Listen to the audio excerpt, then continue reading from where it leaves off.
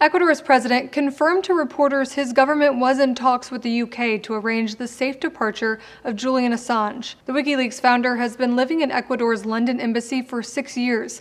When he arrived there, he was also facing sexual assault and rape charges in Sweden, though those charges were dropped last year. He and his lawyers still fear that if Assange leaves the embassy, he'll be arrested by British police and extradited to the US, where they have claimed he could face the death penalty. Back in 2010, WikiLeaks published footage of US soldiers killing civilians in Iraq. Attorney General Jeff Sessions has called Assange's arrest a priority and said the Justice Department was drafting charges against him.